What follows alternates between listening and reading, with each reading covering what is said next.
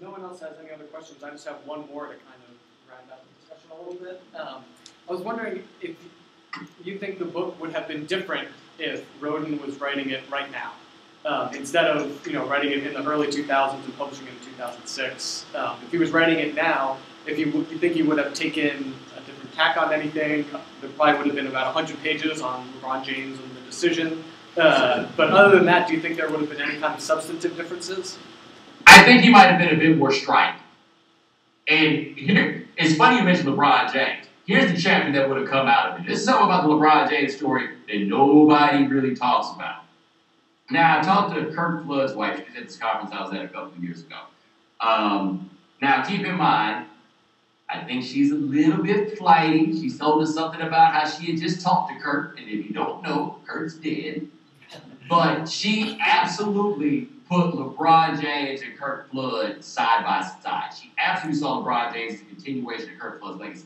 Now, Kirk Flood has become a lionized figure over time for what he sacrificed, in the name of free agency.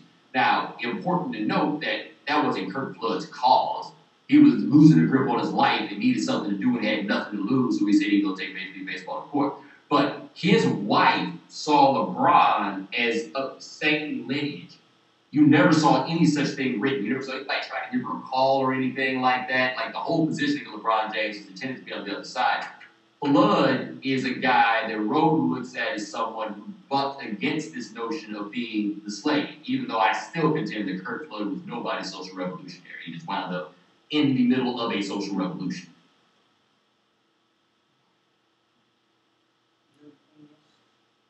Any other last questions?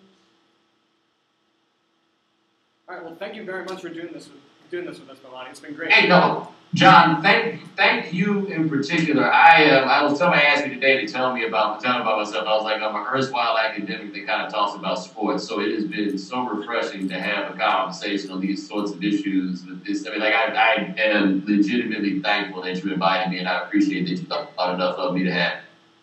Great. Thank you, and hopefully we can do it again at some point. Hey man, just let me know. I'm around. All right. Thank you.